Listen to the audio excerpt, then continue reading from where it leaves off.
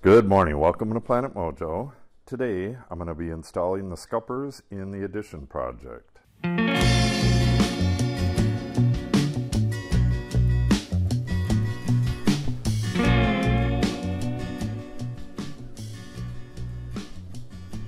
I brought the Scuppers over here to pound out some kinks that they had in the corners. They were kind of sticking up. Don't want them poking through the rubber. Ball peen hammer on tabletop does a good job of that.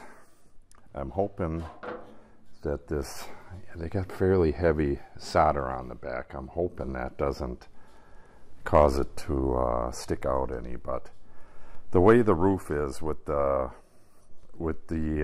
washers around the edges and stuff, there's all kinds of things bulging up, so I guess in the end it's not going to make that much of a difference.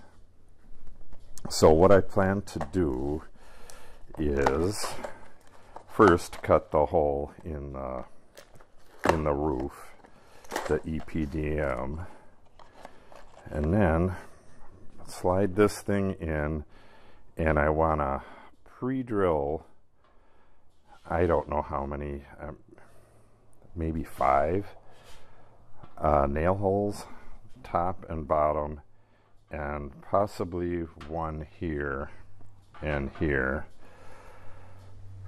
I don't want this thing, you could see how wavy it is. I want this thing flat to the roof, and then we have rubber covering here, here, and then going across here and here. So that's a lot of things added to this area right where the water needs to get out. So, you know, I don't want this metal bending up as well and blocking the water flow. I don't know. I'm new to this rubber roofing stuff, so I'm just doing it based on the videos I've seen. I've watched a lot of Firestone videos. The actual roof kit video is not real good. It has nothing about the Scuppers, and between their pocket guide, pocket installation guide, and their video, there's differences in what they tell you to do from one to the other, and the video definitely does not have all the information the pocket guide has. So I'm just doing it the best way I can. Yeah, you can see the wave in this. I want to be able to hold this nice and flat and pound it in, you know, so maybe 6 nails across the top, 6 across the bottom, and then, like I said, 1 each halfway in. That's more penetrations through the rubber, but if any water gets in there anyways, no matter how many penetrations, the roof is going to leak, so it needs to be fixed. So that's what I'm going to do. I've already pounded these out as good as possible. I'm just going to hand bend them, try to get them a little flatter before I put them in. Then I'll lay them out and drill them. What I'm going to do is I'll drill with a hole smaller than the diameter of this, not too much smaller, but maybe 2/3 of the diameter of this, so that it's a tight fit. Copper is so malleable, it'll just, you know, open up and accept the nail regardless, and that should keep it nice and tight. At least that's my thinking. Yeah, I need to get this stuff done right now. Over on the addition, there is a heater going inside the addition to heat up the roof boards or the deck up there and get rid of some of the dew. I got a fan up there, and once the dew has evaporated, I can go up there and roll out the last sheet of EPDM and let that relax for a half hour. But I don't want to waste most of the day waiting for stuff to happen. There's every different adhesive has a waiting time. I think I got it wrong in the last video, so don't go by that. The relaxation time for the rubber is a half hour, and contact adhesive, you just go by feel, but in this case it was about 20 minutes. So, and during those waiting times, I don't want to be doing nothing. So I want to have these ready to go, and as soon as I start relaxing that rubber, I want to start cutting the holes and installing these. So that way, while one thing is waiting on glue, I can be working on another thing. Okay, I'm going to get these drilled and I'll meet you back over on the roof. Okay, I have my second piece of rubber unrolled and cut to size. Cut to the right size this time. 16 inches plus the gap there, so that'll stick up a little more than 2 inches. Same thing here, and I think it's 6 inches here because that parapet wall is only 4 inches tall right there. So I don't want too much of a hangover. I actually trimmed it off right away on this side because all it's going to do is catch the wind and peel it back a little bit. Shortly, whenever I get these corners and stuff done, I'll be running the termination bar right below there, so it will actually be cut off right at the top of the termination bar, which will be just below where it is now. Then this is getting a cap on it all the way around for the winter. And I don't know if the cap will be permanent or not. It's going to be a treated wood cap. In the end, the final product will be a deck board all the way around, a trim board, and then this will have a like a, what is that called, herringbone? Can't remember what the pattern is called, but this will have a deck that is 30-inch squares, roughly 30-inch, and with the patterns going opposing. Every other one is opposing. I think it's herringbone. Okay, this overlaps 4 inches. I messed around with it back and forth for a long time to make sure it's 4 inches on either end and 4 inches in the middle. The instructions say 3 inches. The video says 4 inches. So I just went with the video. I'd rather be safe than sorry. Roof Kit really needs to get their printed instructions and their video in sync. Both need to have the same information, and the video should be several videos showing details of different things instead of kind of rushed through. Alright, I got to get some weights on this stuff, peel it back, and get this adhered down before the wind picks up. Alright, I have 1/2 glued down, and I lightly broomed it out. Now I have to come back and heavily broom it, push it down real tight against the substrate. I have to do that. I believe it's 25 minutes, but I'm going to have to go look and double check. Then once I do that brooming, I will roll this other half back and adhere that. Then I got to do the same thing, lightly broom it, get out any air bubbles, and then come back later and heavily broom it to make sure it's adhered to the substrate. In the meantime, I plan on doing the Scuppers, so I have to get over across the street and start drilling those Scuppers, but I'm gonna have to run into the house and double check on the time on this. I have my instructions for seaming it, but I took the instructions for just gluing it down, took them in last night. Okay, I'm gonna go get them holes drilled, and then I'll come back and cut out the scupper openings. I haven't filmed very much of anything because you've seen it all yesterday. What I'm up to right now is doing the multi-purpose adhesive 6 inches onto the roof membrane and on the 6-inch reinforcing strip. Then I'll come back and do the parapet with 2-sided latex for a contact adhesive. Then I got to do both of the sides before I can come back and do the seam here. That's how it works out. If I do the seam first, then I won't be able to get back in there. I won't be able to open that up and get in there and do the multi-purpose adhesive because it'll be glued down. The seam is going to go all the way to the end here, and then there's again, I forget what it's called, but it's a round, I believe it's a round thingamajigger, but whatever it is, you seam it where it goes up the wall like that.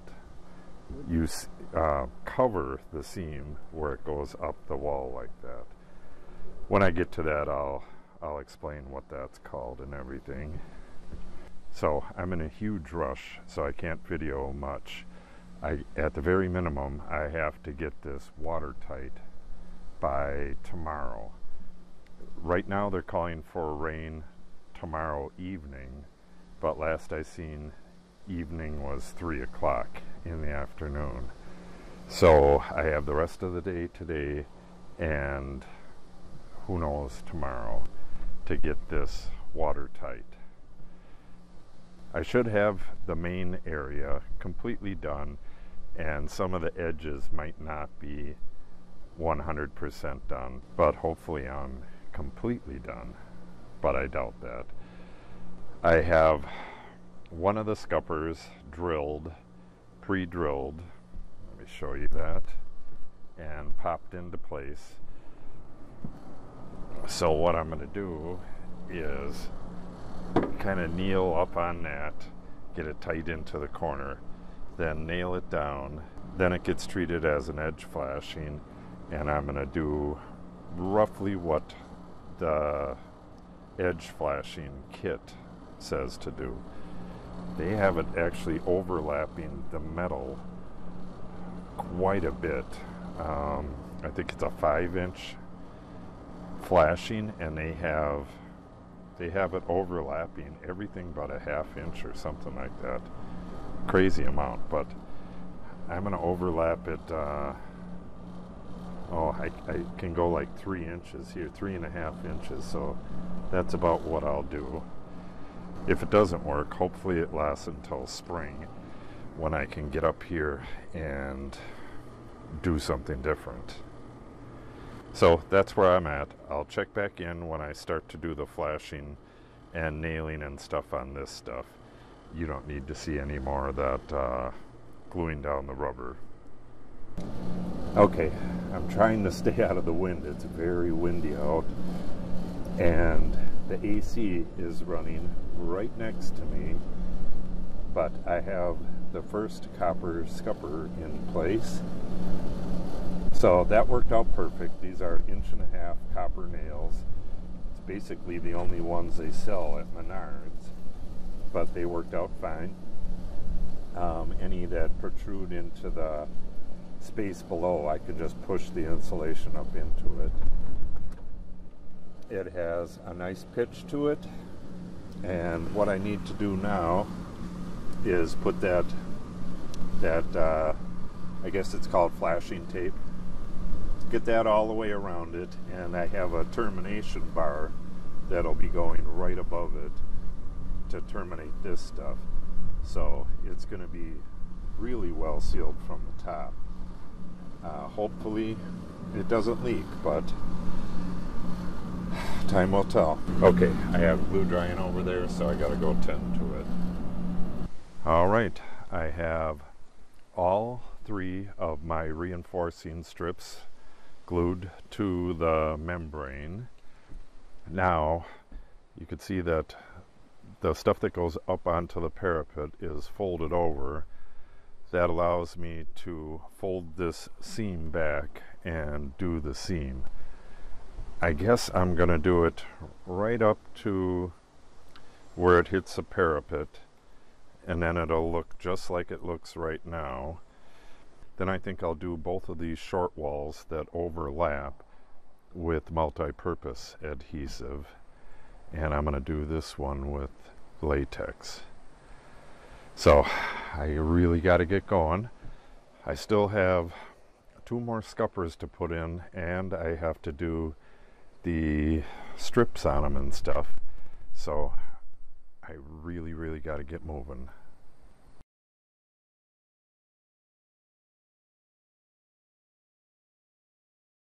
Okay, another exhausting day. I've been rushing like crazy to get my corners all done. That way, it's going to rain tomorrow. That way it is not going to leak into the structure behind any of the rubber here. Except for these scuppers, and I hope to get the scuppers done tomorrow morning. I got that one in, but I got to do the tape flashing. So what I'll do tomorrow is, well, tonight I'm going to drill the other 2 scuppers, drill them and file them, and then first thing in the morning come out and do the, you got to scrub them with a seam cleaner, and then start putting flashing on them. So I should be able to get it done before it rains tomorrow. They keep changing the time and the amount, so I have no idea what's going on. If it does rain like overnight, no big deal. It's just going to get a little bit wet inside the wall there. Oh, the cat's coming up.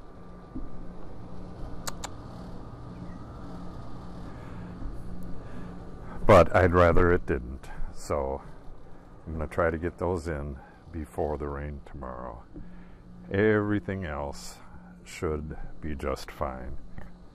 This is a normal corner. Yeah, you see these. They're hard to keep the very end closed. But you run this into the corner, run this as tight as you can, and then you seal the leftover together. You got to put contact adhesive on everything, and then you stick that triangle over to the side. When it has the termination bar going across it, there's no way that's going to leak. This is kind of like a tub now.